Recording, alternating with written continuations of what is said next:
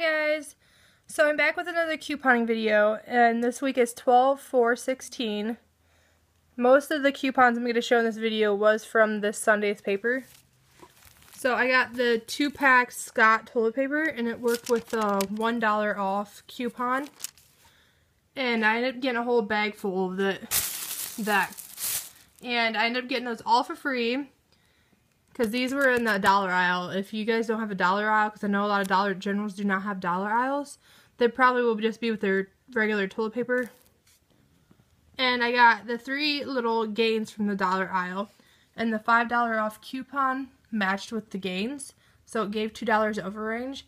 But that covered my tax for everything that I got. All my toilet papers and gain. And this is at Walmart. I got these Jergens, and the coupon was from the Sunday's paper.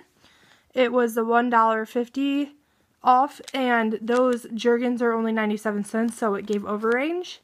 I ended up getting a whole bag full of them. I think I got 15 or 16, plus a pack of gum, and a $4 gift card because it gave overrange on top of I bought this skillet.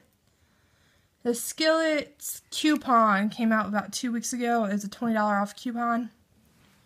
The skillet was $22 at Walmart. It's the 8-inch, and the $20 gift cards, so the $20 coupon did come off, and they didn't have to enter it or anything.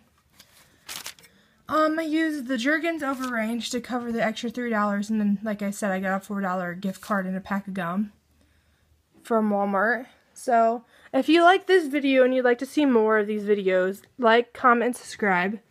Thank you for watching.